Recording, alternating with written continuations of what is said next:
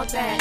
Special delivery. I need that. Special delivery. Welcome to the Special Delivery Podcast. I am your host, Special, and on this show, I like to do one of two things. Either I'm delivering you brand new music that's dropped, or I'm sitting down with artists to break down everything you don't know and should know about their latest project, and that's what we're doing today.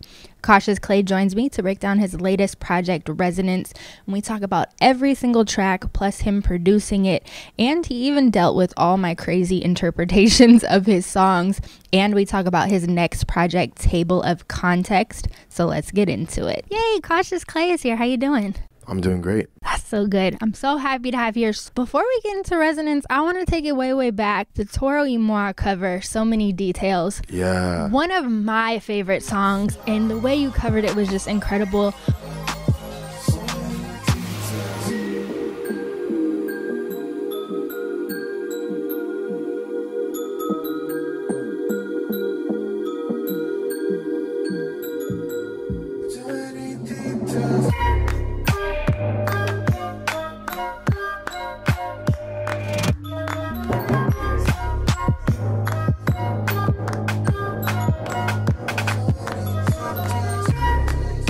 What was the thought behind choosing that song and covering it? Yeah, I mean, Toro y Moi is like one of my favorite artists ever. And so I just kind of have always respected him and kind of like loved his approach to music and kind of like a very boundless approach to it, you know? Like he'll put out something that's more like an Eagles record, and then he'll put out something that's more like dancey, but it never feels like it's adopting it in a way that's kitschy, you know? So I think that's always been like my approach as well, is I can try to navigate different spaces and it doesn't feel as though I'm trying to sound like something else. So I think that like he's always inspired me as an artist who does that. So like that was really why I decided on that record, and I loved it too. It was like one of my favorites, and I was just like, cool, like let me do my own interpretation of that. And at the time, I was mostly just doing remixes and producing beats for friends and things. So that was like a big part of my initial like step into songwriting, really. It was just like doing that cover. I love that. Yeah, both of you are so genuine to where everything that you create feels like it's from you. So like you said, you can pretty much go all over the map and kind of make anything, and it feels like you, and it doesn't feel weird. Yeah. You know what I mean? Because it's like you guys make genuine music, so that's super cool. I remember listening to Blood Type and thinking that your songwriting is a gorgeous way to say kind of what we don't want to. There's certain things that we may think, but we don't want to say out loud, right. Especially, you know, saying like, oh, I think loneliness is going to be good for us. Do you kind of have a certain approach when you're writing to kind of, I know you talk about how if you're going to write about love, kind of go at it at a different angle, a different sound, do something differently. Right. What's that thought process like when you're writing? Yeah, I mean, I'm a big fan of words and love like that about the music. So like, I think that my approach is going to be, like almost like you just said, it's like if you're talking about things that might seem conventional, or maybe it's not things that are conventional, but different ideas about things that are conventional, if that makes sense. So like if you kind of have that sentiment, writing from that sentiment makes it a lot more interesting because you can use words that might not go together. Like, you know, loneliness will serve as well, or like black boys wrapped in plastic, like those different words that would feel kind of like maybe uncomfortable for people, but are saying something so much more about an entirely different thing. I think that's really just the fun part about writing. And then with Blood Type, you talked about how the title and just the making of the project was elements of yourself, like your blood type, part of your DNA. Mm-hmm. With Resonance, I remember reading that it was really about like the warmness of just music and how you felt. How did you come up with that title? Yeah, Resonance always feels like, to me, it almost feels like very colorful. That word. And then at the same time, like from a production standpoint, like if something has resonance, it's a frequency that sounds a certain way that's almost like it's hard to explain because I'm not like a sound engineer, but it's like it's an effect in audio, resonance. And then obviously if something resonates with you, it has resonance. So it's like the duality of those two words in the different contexts is very much like a part of why I named it that. And yeah, I mean, I'm a producer. I'm also a songwriter and singer, and I think like that idea really kind of sat in a great place with that name. And then we get into the first track, French Riviera. We hit the beach up like it's D-Day. We stay solving all your problems. The last I checked, you were the one with the plug. I remember reading how you were saying that this was a song about being comfortable with yourself and honest with like your outlook on life. Yeah. But when I listen to it, I almost feel like you're writing a letter to somebody. Interesting. Like you're almost talking to this fake person. So when it comes to the idea behind the song, was it more so looking at yourself as a fake person or looking at somebody else as a fake person and kind of finding your outlook within that? Yeah, that's a good question. I guess I kind of wrote it in a way that felt like I was kind of writing it. Some of the words that would make sense, like almost like I was writing it to a fake person, but I think that I kind of wrote it also as just kind of like a sentiment to how I feel about myself, because like, I'm born and raised in like Midwest America, and I'm Black, and I've always just done things that I wanted to do, not because I was trying to prove anything to anyone. I just wanted to do things. And I think that like I was very much deterred from that growing up. And that was from like Black kids and white kids. So it wasn't really like any type of thing. But I think because of that, I've always kind of battled with myself about like identity and just being comfortable with myself when it comes to just doing things, like whether it was like, yeah, like swimming or playing the flute or just like any of these things that I've done that I kind of had to second guess myself about. So with that said, I think like the title and like the sentiment of like, so you want to be bad, but my skin is my apparel. It's kind of like living out those things that kind of might exhibit some other type of perspective, even if it's not the norm or the expectation of like what I would be. But I'm living it out anyway, you know? It's like, I'm just like a person, you know? And it's just like, yeah, I think it's more of an anthem of just being comfortable in your own skin. I think the fake person thing is important too, because this project really has an interesting theme of like growth and how important that is. And I think as you kind of, a lot of people, when they kind of go through their teenage years and their early 20s, you're made up of all these things that you think are so true and so important, and then as you kind of get a little older and kind of come into yourself, you're like, oh wow, like that doesn't even, I mean, for lack of a better word, that doesn't even resonate with me anymore. Like that doesn't make sense. So it's very easy to look back on who you were and be like, oh, that's a fake person. So I think that's an interesting story, not only for you personally with your background, but also just as a person going through life and kind of growing. And it's like, oh, that was a fake person. Yeah, like, you almost feel like that sometimes. You're just like, wait, this wasn't even me, but I was like doing stuff to like make it feel like okay, because I was just like really young and didn't have any other people to like kind of give me perspective. Yeah, it's cool. It's very therapeutic. How did you approach the production on that one? Man, I had this little like guitar line, this ding, ding, ding, ding, ding, ding, ding, ding. It's like going in the song, and I just loved how it sounded. It was like a sample that a friend of mine had actually sent me like a long time ago. I found it in my sound library, and I was just like, this is awesome. And then I sat down and I had this like little like bubbly sounding kind of like loop on Ableton that I had made, and it just sounded great. And then I just kind of like, I don't know, I made it like pretty fast.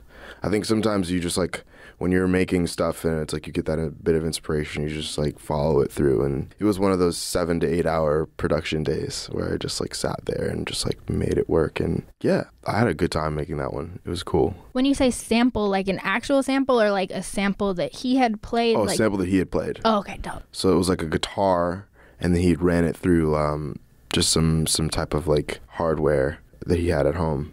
And then he sent it to me, and it was actually not even like, I don't think he meant to do it.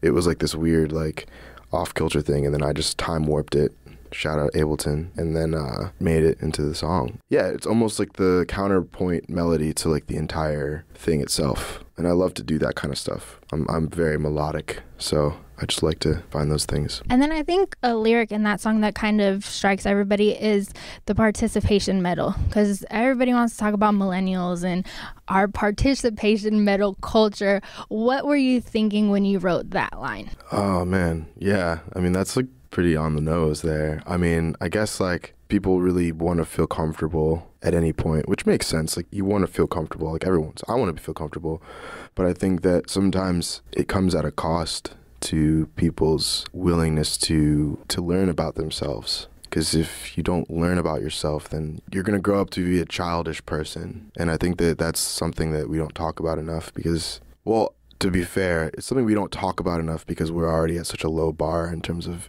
intellect and discussions. So, like, I don't even really have to go there, but it's just like, you know, I like to hit every part of the discussion because I think, you know, especially for personal growth, it's like really important. I think that it's important too because you think about like, okay, participation medal can mean like validation. Exactly. But it also means you tried. Exactly. And trying is an important part of growth. Totally. So it's kind of like, okay, do you need to feel validated or do you need to actually try? And I think that people go through kind of both of those parts of growth. 100%. And I think it's important, you know, I think it's important that we nurture that in people. So it's not like I'm against that in any way.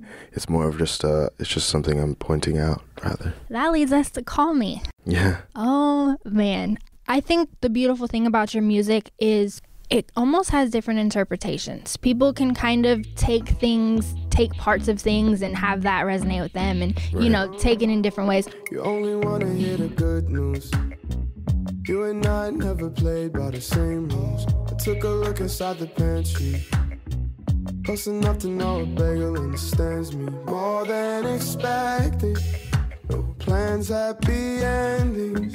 Get the fuck out my mansion. I kind of see that one as like someone wanting to be with you for the fame and kind of like getting into this space and being like, oh, well, I thought it was just because you're famous. But sometimes I listen to it and I almost feel like you're almost talking to your fans. What was it like writing that one? Yeah, that's so true. I mean, that was a fun record because like it is almost like the dichotomy of it feeling like, okay, we have all these great things going on, but and there's like so many great things that people can relate to in life when it comes to like fandom and like being famous and things like that. But I think that it's just interesting to observe like the culture around it because sometimes it can be like, for lack of just quote it, like, you know, get the fuck out of my mentions if you follow my lead. It's like very much a situation where it's important to have dialogue and tell your story to the people or like to the people you look up to. And that is important. It's all relating back to like the idea of just kind of like finding yourself in a way and knowing how important that is when you have people that you look up to and people that you aspire to be like. But at the same time, you are someone else, you know? So it is just a fun point that I wanted to embark on. And then like Call Me by Name, call me your savior, fell for the fame. It's all right. It's okay. It's almost like you can very much approach this kind of space in a way that's very personal, but also you just want to recognize that it has to be from within yourself at the end of the day. Yeah. Very much so, because if it's from anywhere else, it's not going to feel good. It's not going to last. It's just not going to happen. Like it literally has to come from you and you have to be comfortable with. Exactly. And that's hard. It's not always easy. Now, another kind of theme that we'll get to throughout the project is this interesting theme of breakfast foods. We'll talk about that a little bit more, but before we get to that, Close Enough to Know a Bagel Understands Me. I kind of take it kind of surface, but I know you meant it a little deeper. But just as far as I think of this Postmates commercial. There's this Postmates commercial where all of her delivery people know her pets' names when they come and they drop off the food. And then her boyfriend comes over and she says something about her pet. And her boyfriend's like, who? I think of that to where it's like, okay, these Postmates people know me better than my boyfriend. And it's like, for you, like, I know that a bagel understands me more than whoever you're talking about in that. So what was that line to you? Yeah, that was fun too. It's like the simplicity of a bagel is great. You know, it's like it's got one job, you know, and there's not many other things that it does other than it like satisfies your like craving or you're like hungover and you need to like not feel the way you're feeling. And so like that's a very immediate thing as opposed to someone else who you might have feelings for, but then like something happens, or like in this case, like a fan or like a person that you admire, like maybe doesn't necessarily fit the way that you thought they might. So yeah, that was really it. It is very simple, you know, of a line, but it's just, I think it's pretty fun and like kind of almost like self-explanatory in that way. It's like, you know, a bagel understands me. Like, look at this simple thing, you know. Now we got to talk about the breakfast food theme. Yeah, I actually am not aware. I might not be aware of this. So that, of course, leads us to Crowned. Yeah. And in the Crowned video, there's a million waffles. Oh, yeah. Are you a breakfast guy? Are you a waffle guy? Sometimes you making bread on coupons. I can't even make you famous. It's anything beside the way you make me feel. Black, white, yellow, and brown's okay. Poolside drinking, we come to stay.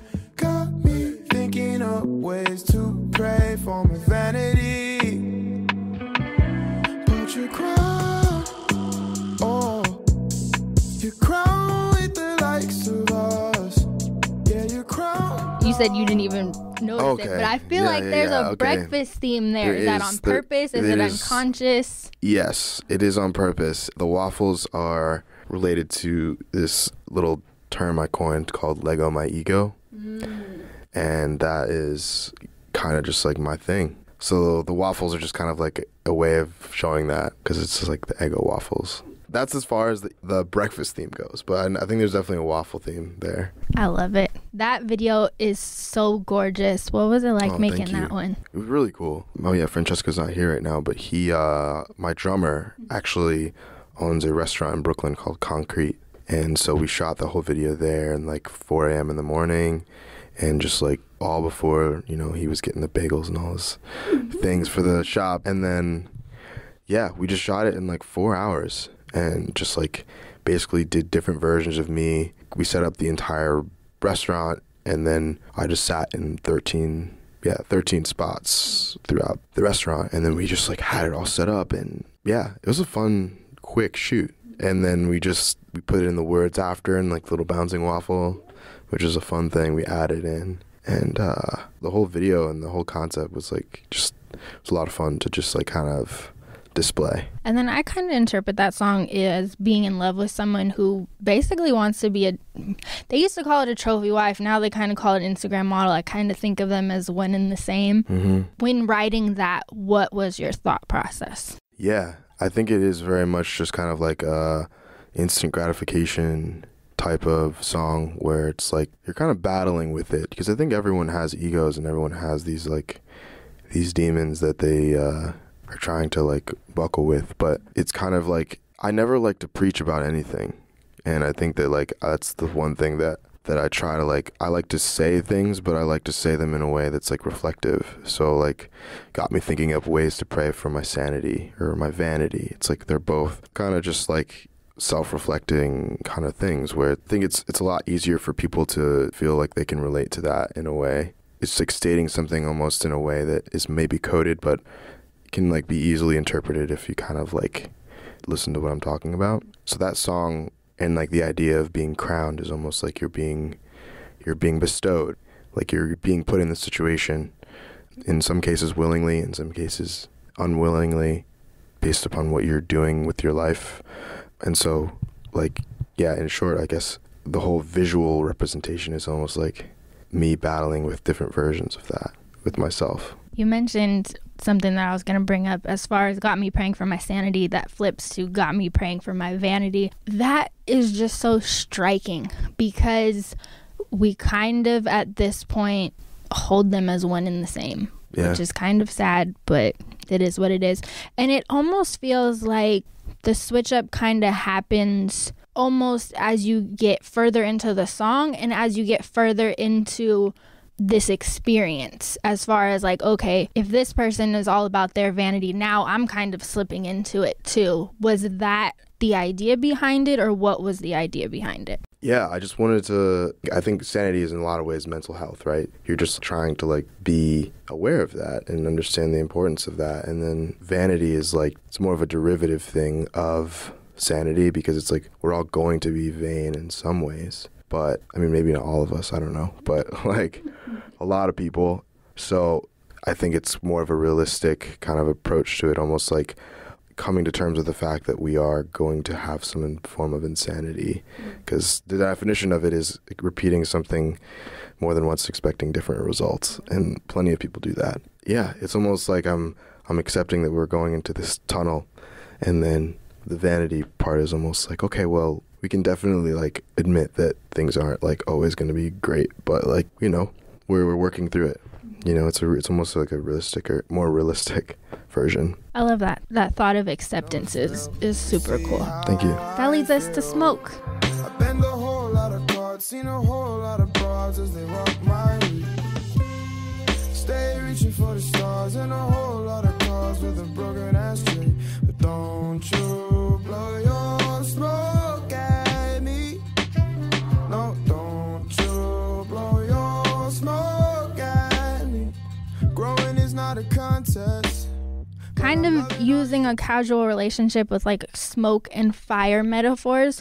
Which one kind of came first when you're writing, where you're like, okay, I want to talk about a casual relationship, or was it like the smoke and fires? Like, how did that come to be? Man, it started just with a casual relationship, because like I was kind of on the outs of like a relationship, long relationship, and I just kind of wanted to make a song that was more just kind of like more free. It was kind of like the song for me that was like kind of just like, yeah, we all kind of just like fuck around, but at the same time, don't blow smoke up my ass, you know? I just think it's so important. Like, just call it what it is. Like, Exactly. we don't have to play these games about what we think. Like, no, it is what it is. And I think that was such an important thing to say. And I think that the metaphor of smoke and fire fits so well. Like, it's just genius. Oh, thank you. Anything else you want to tell the people about Resonance? Oh man, I guess it was a fun little project. It was like, for me, very much as like a nice stepping stone between Blood Type and then now this new one, Table of Context, because it was kind of like taking a lot of the points in my production that were like kind of new frontier for me, and then also like coupling that with my new found like obsession with writing, because like I wasn't always writing until last 2 years or so. It was just like a fun way to kind of like stretch out a little bit, because I think with Blood Type, that was like almost like, I don't know if the right word is premonition, but like almost like it just happened really, really quickly, and it all just kind of like came together. But then Resonance was kind of like that, almost kind of like my new perspective on writing, and then also just on production, and like, yeah, just trying something different. And yeah, hope you enjoy it. And then you mentioned Table of Context. I remember in an interview a couple months ago, you're talking about how you're trying to decide is it going to be 4, 5, 6, and then you put on Instagram that it's like basically done. Yeah. What do you want to tell the people about that one? Yeah, so that one is definitely going to be some acoustic, kind of more minimal production, but there are also going to be some bangers on there. And I think I'm discussing a lot of similar things, but I'm just doing it in a little bit of a different way, like when it comes to the production. I didn't also fully produce this record. I did some collabs, so I didn't really collaborate that heavily on the last one or two. So yeah, it'll be interesting. It's coming together. I don't want to say like too much, but Just know that we're excited. We can't wait. oh, man, appreciate that. No problem. Straightforward and to the point. Thank you so much. Thank you. No problem. And thank you so much for checking out this episode. If you enjoyed it, make sure to hit that follow or subscribe button on whatever you're listening on. And you're probably going to want to click that because I have another segment called Opening Up coming with Cautious Clay pretty soon. And then reach out to me. Let me know what your favorite part was, or just say hi. I'm on Twitter at SpecialSays, and on Instagram it's at SpecialSays as well. As always, this episode is dedicated to Marlon. Do what you can to stop senseless acts of gun violence.